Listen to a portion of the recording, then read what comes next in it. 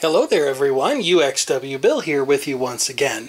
The automatic electric washing machine is an exceptionally versatile appliance, and so it is that today I'm going to show you how to use one to roll up your very own burrito.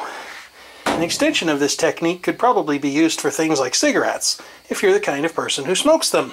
Take your burrito material, leave it hanging slightly proud of the machine, shut the cover, and start it. And the result is pure magic.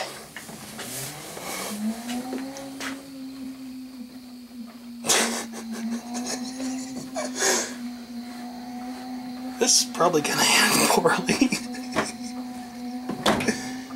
Oh, it went thump. Last time I demonstrated this, it threw the machine out of balance.